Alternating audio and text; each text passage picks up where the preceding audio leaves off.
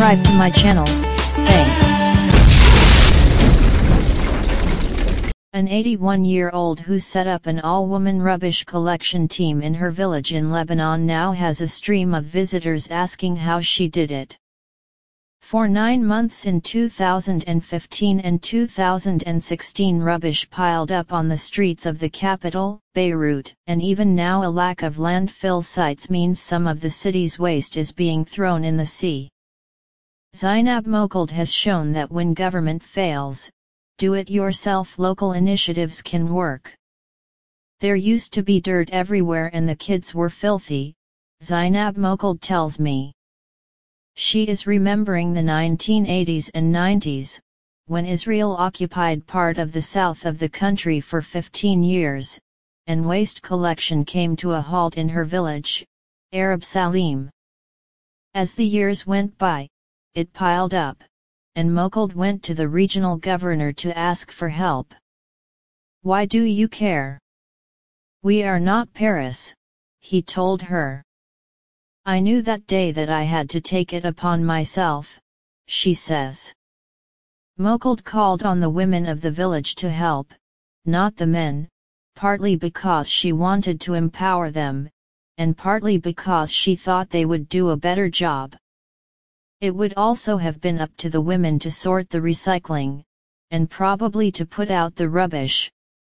So Zainab needed volunteers to go door to door to get the message to the women in every house, and for this job, in a Lebanese Muslim community in the mid-1990s, men would have been inappropriate. They had no equipment, and no infrastructure.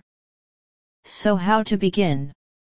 Mokold's friend Khadija Farhat bought a lorry out of her own pocket. Mokold herself turned her back garden into a storage area for recyclable waste. It didn't seem likely that the 10,000 villagers would pay to have their rubbish collected, so the volunteers paid for it themselves. 19 years later they still do, each of 46 members putting in about $40 each year. Household recycling was the best way forward, says Mokold, who named the organization Call of the Earth. Find out more. Listen to Recycling Beirut for assignment on the BBC World Service. Click here for transmission times, or to listen via the BBC iPlayer. To begin with, they recycled glass, paper, and plastic. Recently they started collecting electronic waste and have employed a researcher to find the best way of making compost in the hot and dry conditions of southern Lebanon. The only help the waste collectors received from the local authorities, after 3 years' work, was a gift of 300 plastic bins and a piece of land, which enabled Mokold to get her garden back. At the same time they started renting a lorry to work alongside Farhat's, and hired a male driver, though they continued to accompany him to ensure he was not alone when approaching women.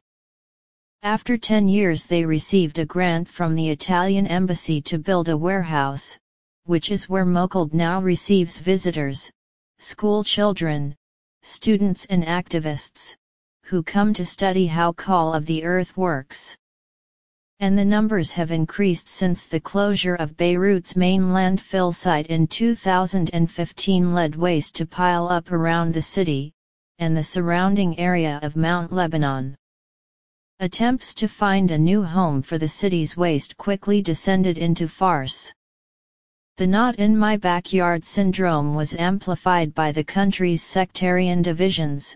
Neither Christian, Sunni, or Shia communities wanted to host the dump. Then the government said it would export the rubbish, only to reverse the decision months later. The waste had to go somewhere, though, so it was dumped near the airport, but this attracted flocks of seagulls, which became a hazard for aircraft. Attempts to shoot the gulls brought howls of protest, so machines were brought in to play loud music that would frighten them away. A court has now ordered the closure of this site, though seagulls continue to circle. More worryingly, an old waste dump has been reopened. As well as taking in new waste, lorries can be seen carrying old waste, much of it reportedly contaminated with chemicals, from the mountain and tipping it into the Mediterranean. In the long term, the government says it wants to burn the waste and generate electricity from it. But critics fear it won't be properly sorted, and that plastics and other materials capable of creating toxic fumes will be buried along with cleaner organic waste. So perhaps it's not surprising that Zainab Mokold's simple community recycling scheme is now attracting attention. The women of the nearby village of Kaferman have recently set up their own initiative, which is similar, except that it is funded by the villagers, rather than the volunteers.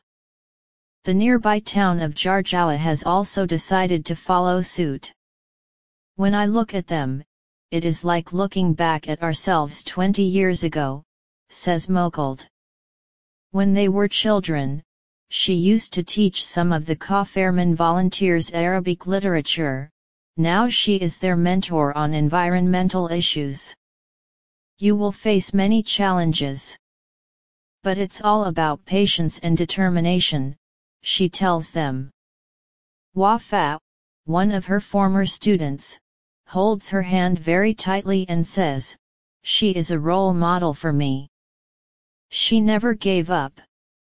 As well as ensuring that Arab Salim is clean and tidy, Mokold also found time to study for a PhD in Arabic Studies, which was awarded at the age of 70.